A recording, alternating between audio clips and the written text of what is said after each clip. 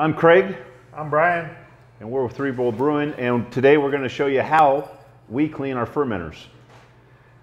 I'm even going to get inside while it's running and show you how it works.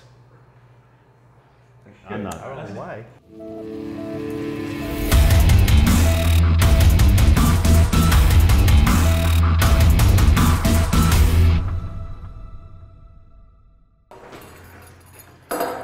Good job.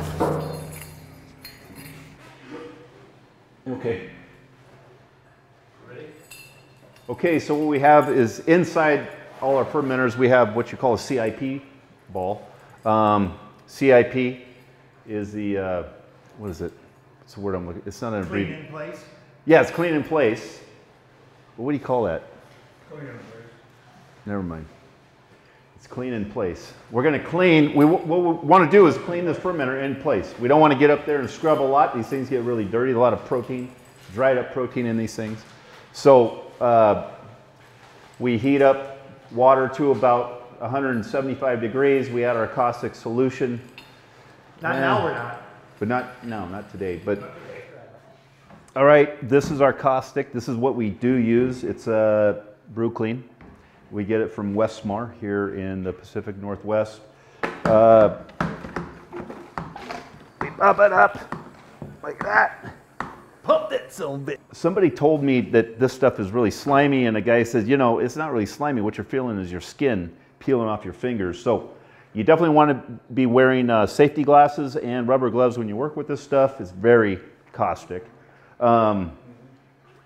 For the fermenters, we use a 2% solution, so we're doing about 15 gallons, so we're going to add 13 ounces per 5 gallons. That's what we're going to be using, so it's not a lot, but that's at 2%. When we do our keg cleaning, we clean our kegs at 1%. So that's it for the caustic, just to give you a little heads up on that, and now back to the video. That pump out goes up to this and into the CIP, and it just keeps recirculating. And then on a fermenter that's just totally dirty, we'll run it for about 15 minutes. And it's like your dishwasher at home. You know, you can throw a dirty plate in there, and basically what's happening, we're doing the same thing. We're just getting the all that protein off the inside of that fermenter. This thing better be waterproof. You need a ladder. I do need a ladder. There you go. Okay, so here's the CIP ball. The CIP ball, it rotates really fast. We got really hot liquid coming down in there. We got these little slits in it. I get our CIP balls from Glacier Tanks. They're pretty good.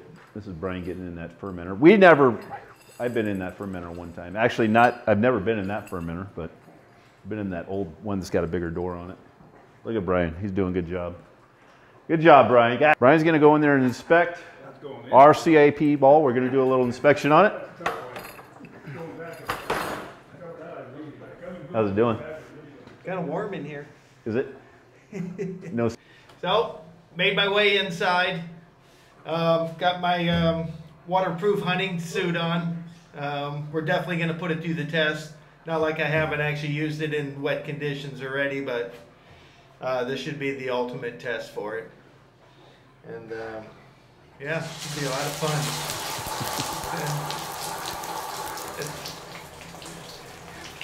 It's raining. I mean, that ain't that bad. There's my CIP ball right there. That's the little monster that does all the work. Oh, it just sprays water like everywhere. Up, on the sides, down, it spins around. It just throws a lot of water everywhere.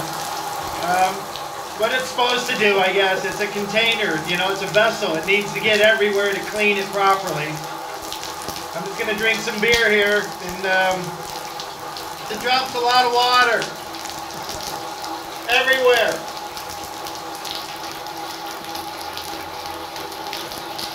Just like I'm out in the woods. How's your rain gear holding up? It actually feels pretty good so far. I guess I won't know until I really get out how wet I'm gonna be, if I'm gonna even be wet. Hopefully not. It's really wet, like everywhere. It's like you can't get away from it. It goes everywhere. I mean, it's running down the side walls of the tank. It's coming down the middle of the tank. It's everywhere. Did I tell you it's really wet in here? You have wet underwear? Is your crotch wet? I don't think so. Well, I want to get some shots of this. Be talking to each other while you're doing it. All right, there you go. Put your boots right there. All right. Come on. It's almost like you need to go face first. That's a big ass there, Felsky. All right, you're out. That's soaking. All right, so I'm going to give you a back. That ain't bad. Well, how was it? Looks like you're having a good time in there. Hard to drink a beer. Yeah. Right. And it's the first time you got to see the inside of a fermenter like that. Yep. With the Hopefully, water. Probably the last time too. Yeah, tight spot. And really wet. But you know what? Hunting outfit worked out great. I'm dry. So what we'll do now is after that, after the wash, we throw the rinse on the same ball, rinse it out, and you know, this is really the most important part of brewing, right? Right. As far as I'm concerned, the most important thing is keeping things clean, especially in a wort. When you're introducing the yeast with the wort, that vessel has to be spotless and very clean. I agree. And what else we got? Like and subscribe. I can subscribe to see more videos in the future. Like and subscribe to see more videos in the future. Right. Cheers. Cheers. That good?